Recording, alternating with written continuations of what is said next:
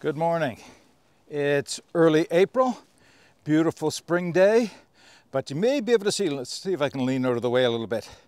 On the lake behind me, there's quite a stiff wind blowing out of the north, and it makes it chilly. We're only about 2 degrees above freezing right now, so yeah, it's pretty chilly today, and but that's okay because I cannot see a cloud anywhere in the sky. So days like this are days you appreciate, the days that you get out, because of course the rest of the week it's going to rain. So yeah, so what am I going to do today? Well, I have a hike. I'm going to an area I go quite often, although I expect I'm going to be doing some off-trail exploring, looking for some resources along the way, and if I find anything worth sharing with you, I will.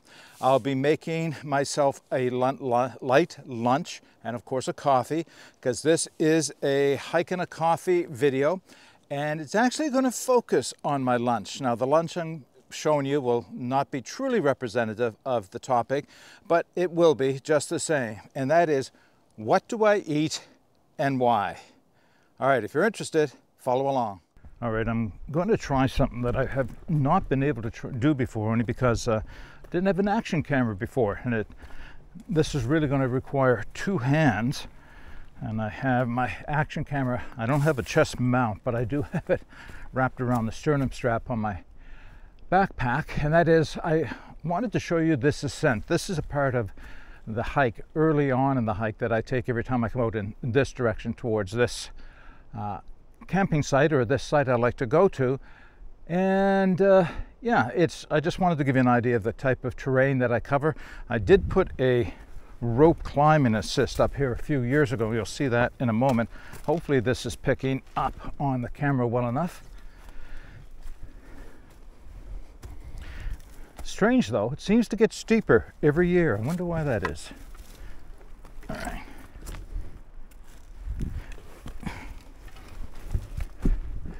Hopefully you can see the rope assist.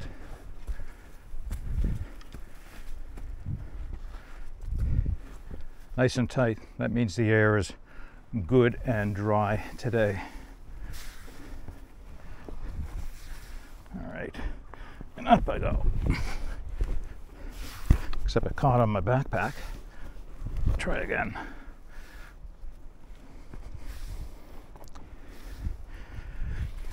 All right, made it to the top. And not too badly out of breath, which is good.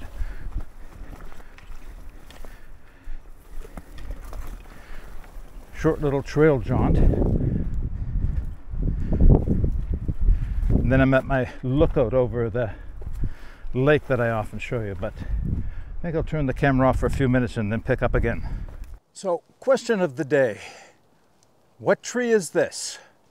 And what's so special about it? I'll give you a few hints. So in Nova Scotia, we have 3 native pine trees. I mean, there is others that have been imported, but the 3 native pine trees are a white pine, a red pine, and a jack pine. And actually I see white pines, actually there's a small white pine right there. And but these are jack pine. Now, what's unique about them is their cones, the pine cones on them. You may be able to see them on these trees right here. The pine cones only drop and release their seeds when the ambient air temperature exceeds 50 degrees Celsius. Someone tell me why that is. I thought I'd give you a different look of the lake than I normally do. This is still Susie Lake. Normally I'm up on a look-off overlooking the lake, and now I'm on another look-off opposite it. So there's the look-off you normally see me taking photos from, or taking video from out over the lake. Just a different viewpoint.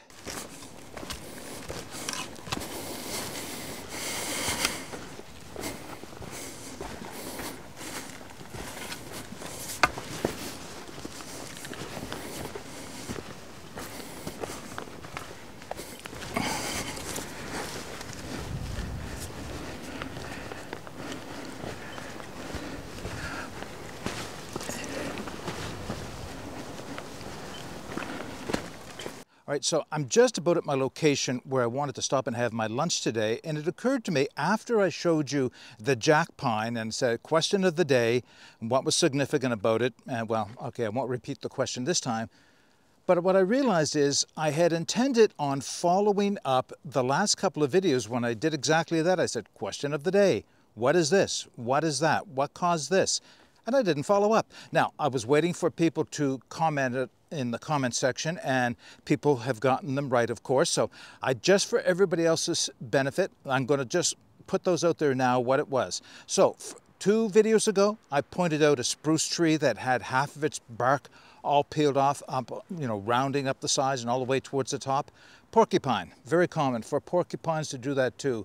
Spruce trees, I've seen them in pine trees. I've actually seen them in some very young hardwoods, but porcupines will eat the bark, and often you'll see the porcupine itself asleep at the top of the tree in one of the crooks of the branches. So that was porcupine. Congratulations to everybody who pointed that out. Jim, I think you were the first that video to point that out. And in the last video, there was a couple of things about, okay, I'm assuming everybody understood when I took a shot of the deer droppings and called it organic, fresh, natural, wild coffee, that you knew it wasn't. All right, I didn't think I would need to explain that, but just in case, it's not coffee, of course, it's deer droppings. And also in that video, I pointed out something else about a growth on a spruce tree. No, sorry, it wasn't a spruce tree that day. It was a fir tree, and I asked if anybody knew what that was. And there was a number of people who got that one right. It's called a witch's broom. And yes, I really did think when I was a young man that that was some type of a nest, but now I know the difference. A witch's broom is a growth that the tree creates in response to some type of infection. It could be injury to the tree, it could be bacterial, it could be viral, and it could be a parasite of something attacks the tree, and the tree responds by kind of growing around the deadened area and creating that little growth of almost looks like a tree within a tree. So that is a witch's broom, and they do make great fire starters because they're often dead. I've seen living ones, but oftentimes they're dead. They're usually just much further up in the tree. Okay, so what I'll do in the future is with a coffee and chat video, when I have posed a question the video before, I'll answer it in the future videos. All right? All right, let's get on to making some lunch. All right, so I did jump ahead just to save a little bit of time. I have my water is hot. Lunch today is the note meal that I have made before and talked about before. It's everything but oatmeal. And that plays into the discussion today as well. So I'll put that in. And while that is rehydrating in a moment, I have a nice chunk of cheese to go with this. So the water is hot. I think I can turn the fan down on the stove. Hot? Well, hot enough.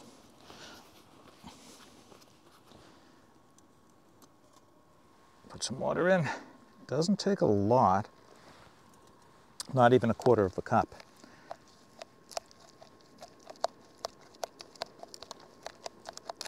But I am going to put a tiny bit more than that in. Maybe that much.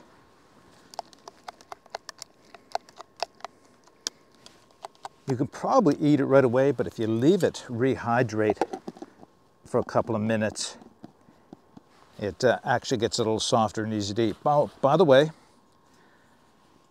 a number of people have been asking about my stove and pot combination. This is the Lofi, and I'm going to be making a review of it. I'm not sure if it's going to be done today or very near in the near future, but I've used this all winter. I've probably got more time experimenting with this stove than just about any other in my collection. So, and for the obvious reason, I keep bringing it out because I enjoy using it that much. But that's for another time. I just wanted to point out that people have been asking about it.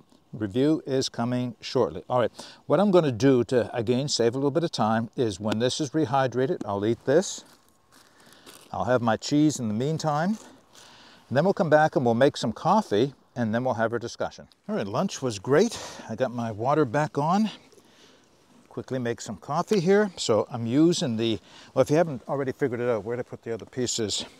This is the GSI Fair Share mug, and the GSI Infinity mug sits inside of that. And this, my GSI Coffee Rocket, sits inside of that. So it's a nice compact thing. Oh, I got to put the coffee in first. Coffee will be Rampage.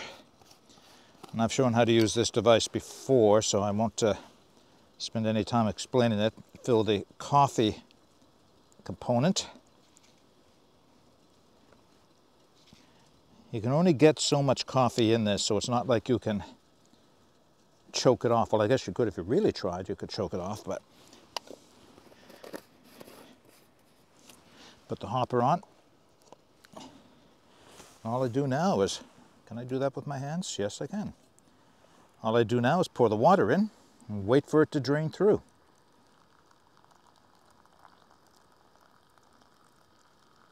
So I can see it starting to drip already. And that hopper holds just the right amount of water for the cup. It'll take a few minutes for that to go through, and in the meantime, to keep it warm, I can put the lid on top of there. Turn the stove down. All right, that's going to take a while for the coffee to go through, but as soon as it does, then we'll have our discussion.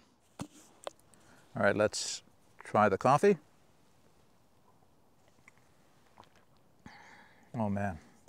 You know, I don't know why I don't use that GSI Coffee Rocket more often, because it makes a lovely cup of coffee, as you saw when I made it. Very easy to use.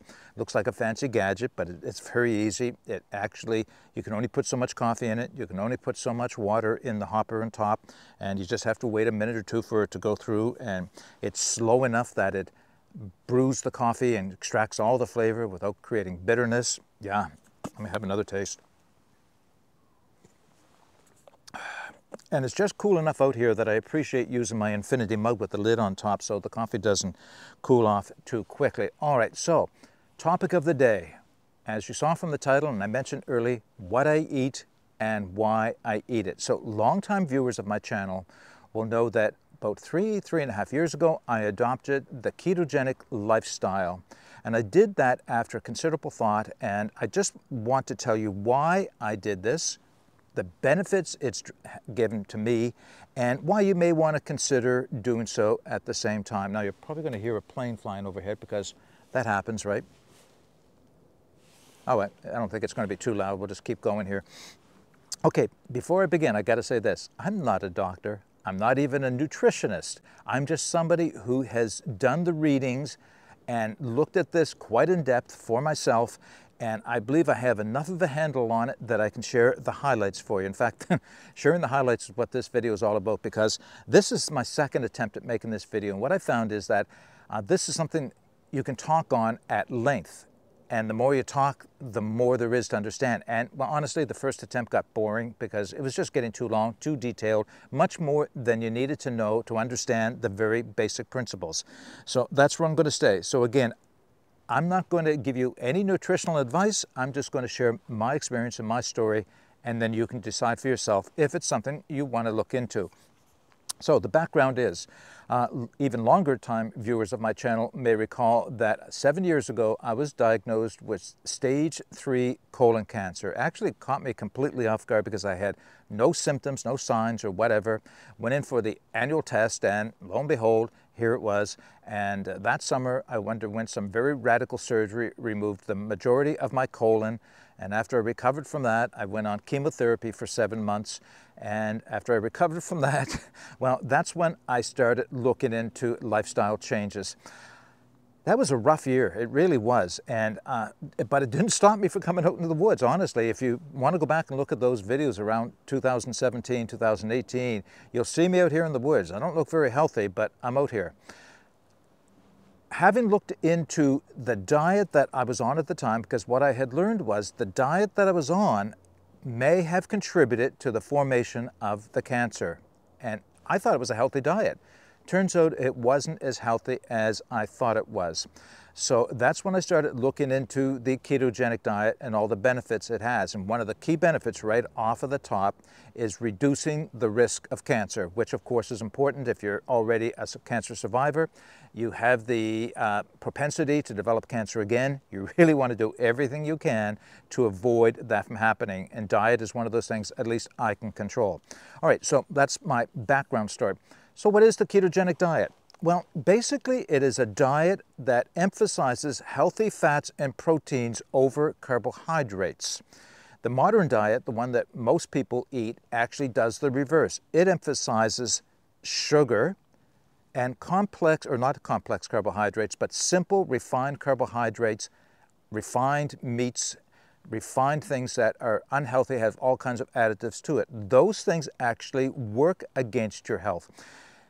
And actually, I don't think there's any argument about this now. I think it's well known that we're in a health crisis right across North America and much of the world.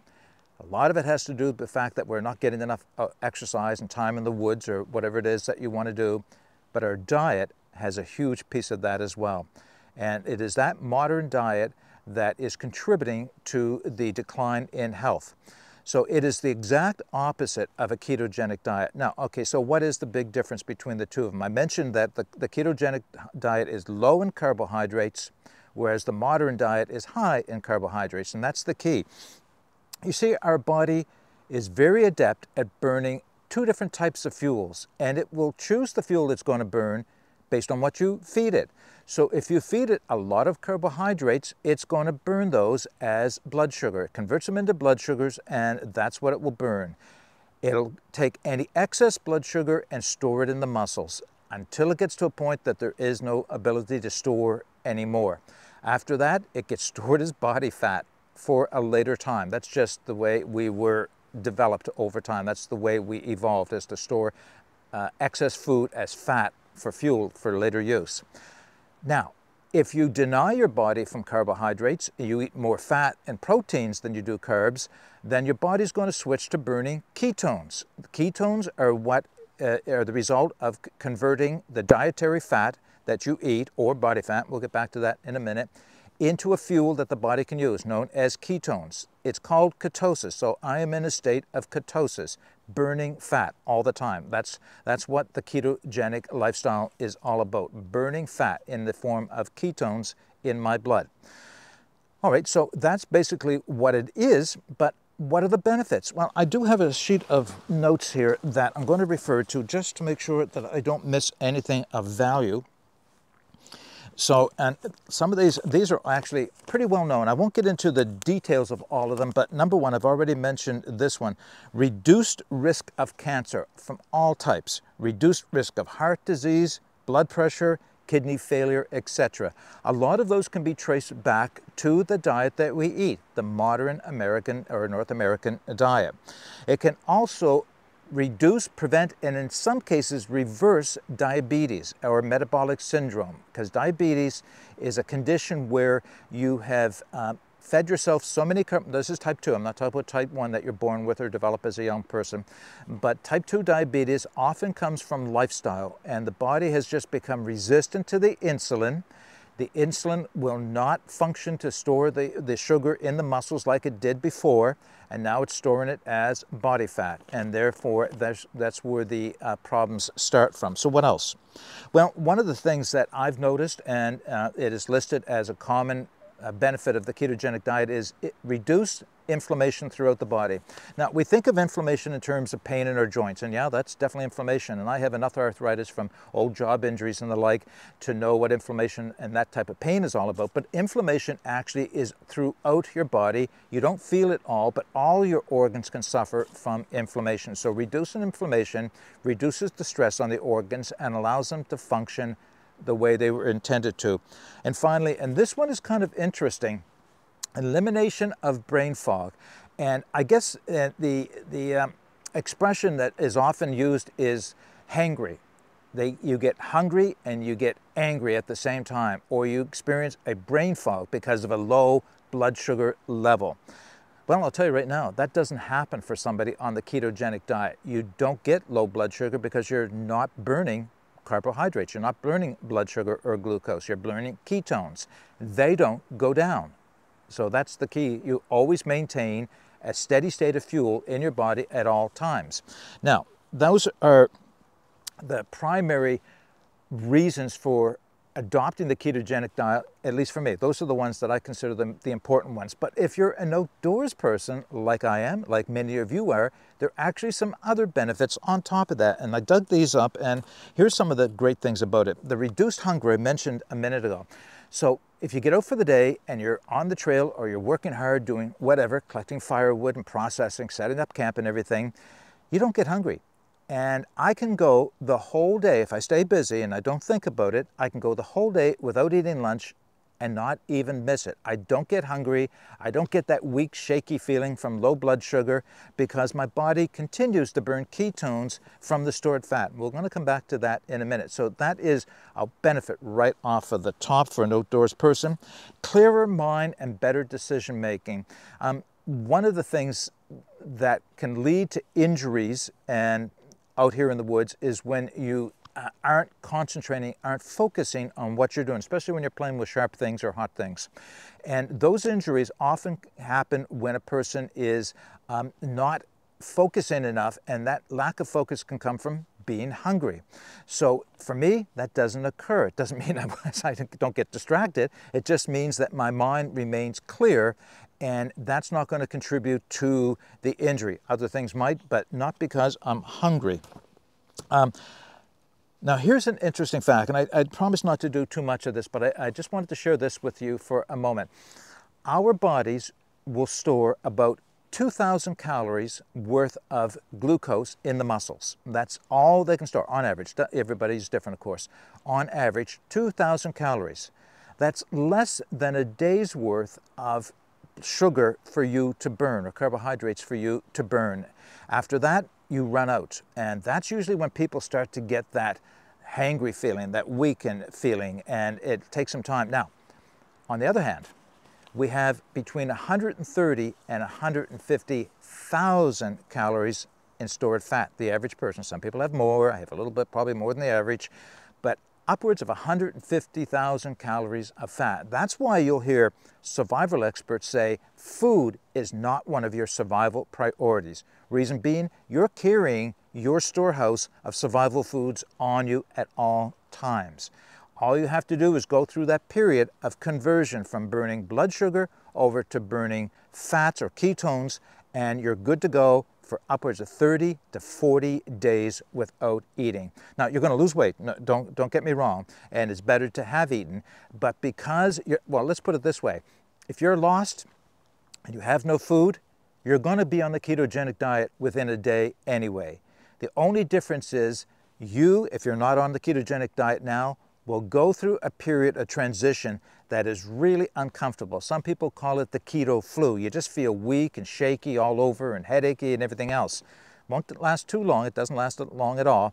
And once you have, the body will say, no more sugar, time to start burning fats. And it's that transition over to burning fats where people experience that uncomfortable feeling. But once you're burning fats, you're good to go. So for me, on any given day, I eat a high-fat, high-protein diet, low carbohydrates, and my body will burn those very readily.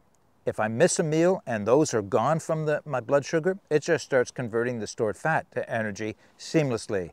No, I don't notice a thing, and that's why I can keep on going for a longer period of time without eating. Let's see if I've missed anything else. Oh yeah, now one more kind of a quick fact on it is weight. Now, most of us, if we're bushcrafters or weekend warriors or car campers, this is not going to make a whole lot of difference. But if you're a long distance hiker, a through hiker, and every gram that you pack counts and you're trying to reduce it, your ketogenic diet actually weighs a lot less than does the standard carbohydrate-rich diet. And I have two quick facts on that. Okay, so it's here somewhere, what the facts are. Actually, you know what I'm going to do? I'm actually going to put that in the video description. But if we base it on, say, a 3,000 calorie a day diet, there's a certain weight for a standard diet and a certain weight for a keto diet, and the keto diet weighs less. And the reason is, of course, is fat is a much more concentrated form of food energy. In fact, you get 9 calories per gram of fat, whereas carbs only, and protein for that matter, only provide 4 calories per gram of weight. So fats have a lot more dense, calorie-rich nutrient to them. And that's the reason why you can carry more energy in a smaller, lighter package if you're on the ketogenic diet. All right, we're going to wrap this video up, but I just want to have another drink of coffee first.